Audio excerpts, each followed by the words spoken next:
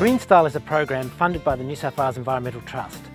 It comprises 3 councils, Hornsby, Willoughby and Ku-ring-gai, and we're bringing biodiversity and sustainability to the people of this area. Over 300,000 people, roughly the size of Canberra, are going to be touched by this program.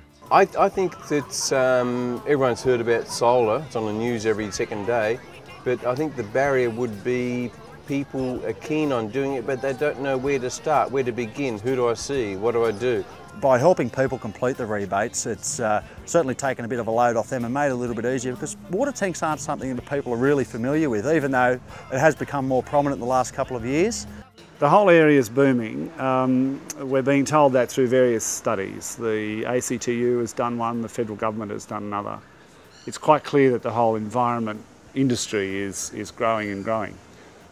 And it's matched by the public awareness of environmental matters, not least climate change. So all of that feeds in.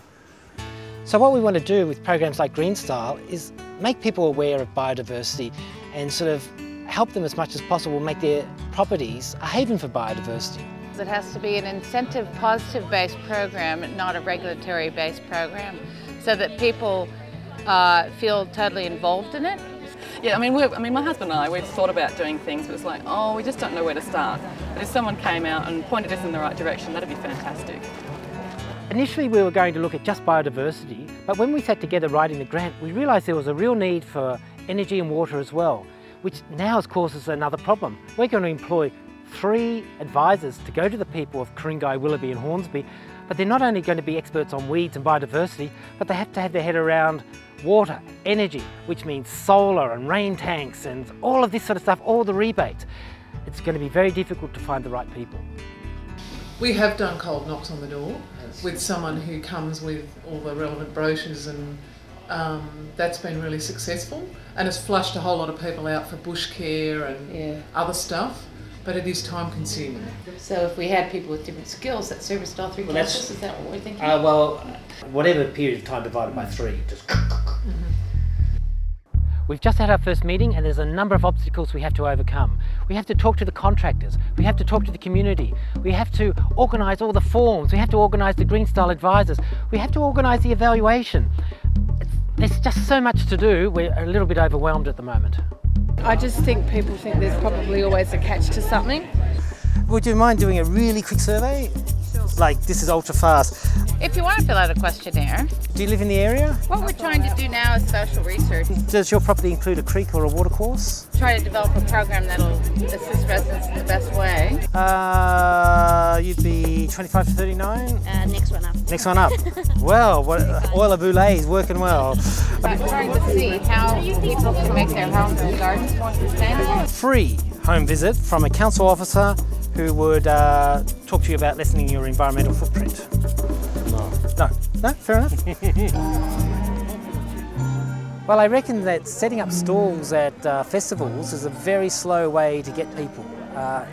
As soon as you say, council would like to offer you a free service or something, it's like, oh, council, there's a real barrier to having council do anything for you. The thought that there is no such thing as a free lunch is really, really sort of engaging people, so that as soon as something's offered, it's like, where's the catch? And it's very depressing because here we are trying to actually help people. So it makes us wonder, like, how are we going to approach getting people to sort of have visits from sustainability officers? How are we going to break through that barrier?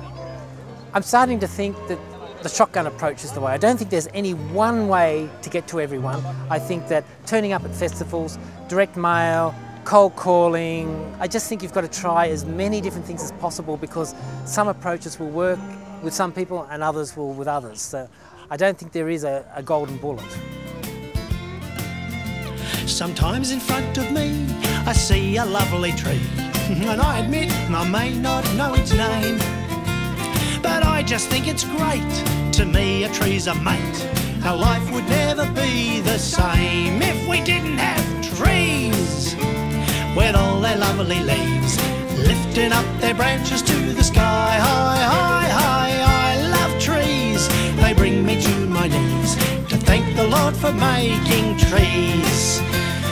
I love trees with all their lovely leaves lifting up their branches to the sky. High, high, high, I love trees.